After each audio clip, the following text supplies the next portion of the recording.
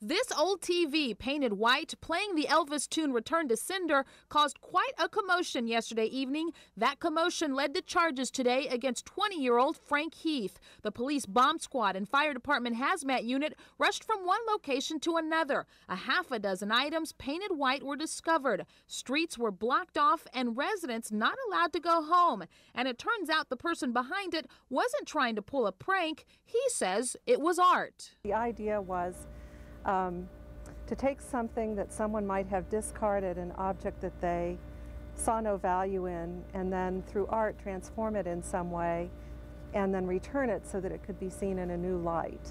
Ann Canfield says that Heath is a junior here at the Kansas City Art Institute. Word of what he pulled off has spread on campus. Fellow art students say they don't know why everyone's making this such a big deal.